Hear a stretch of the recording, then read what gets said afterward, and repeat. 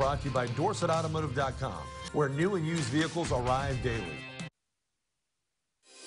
Now, your local weather authority with Chief Meteorologist Jesse Walker. Welcome back. I'm just going to go ahead and tell you right now, here's what it looks like. Not great for Halloween. I've got the times up there in Eastern, 5, 6, and 7. The next number would be the temperature, then the wind chill and the wind.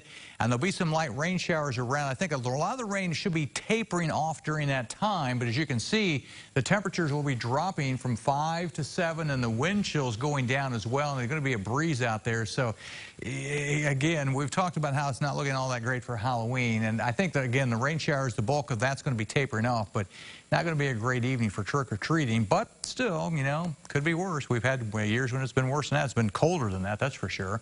55 was our high today. 42 has been our low for the day. 85, your record high. 24 is the record low on this day. No rain, really. There's been some drizzle, some mist out there, but that's really it. Not really anything measurable as far as rainfall. Sunrise, sunset tomorrow, 10 hours, 38 minutes of daylight. River Stage in Terre Haute holding stationary at 5.5 feet. Right now at the airport in Terre Haute, we're down to 55 degrees. Winds are southwest at about 6. Pressure holding at 30.05. Temperatures all across the area cooler than yesterday. Several degrees cooler. We're in the mid-50s all across the valley right now. The big storm is winding up out here in Colorado. This is going to dive down to the south and then move off to the northeast up into this area as we head for Wednesday and Thursday. It's already producing some snow out here across portions of the Plain States, including Iowa. Here at home, we have cloudy skies, and again, not really anything showing up. If we have any rain, it would be very, very minor tonight. Dorset Automotive Doppler radar doesn't show anything, and looks like it's going to stay kind of that way overnight, maybe a brief light shower.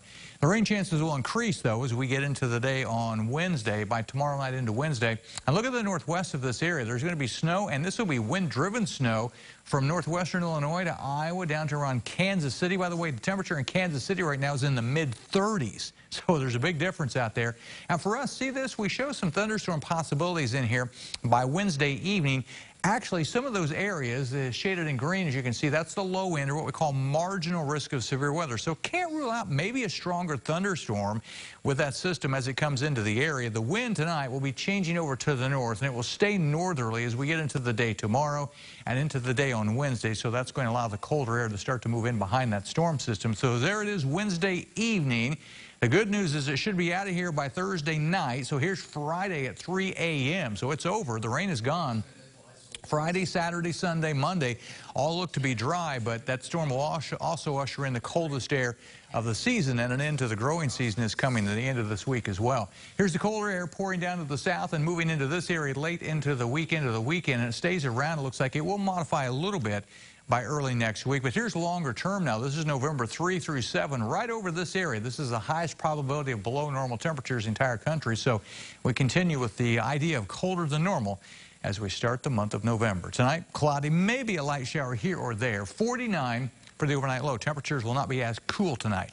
Tomorrow will stay mostly cloudy, cool, high of 54. And then after that, rain will be likely on Wednesday into Thursday, tapering off Thursday evening. But look at the temperature, 45. That's the high on Thanksgiving or on Halloween.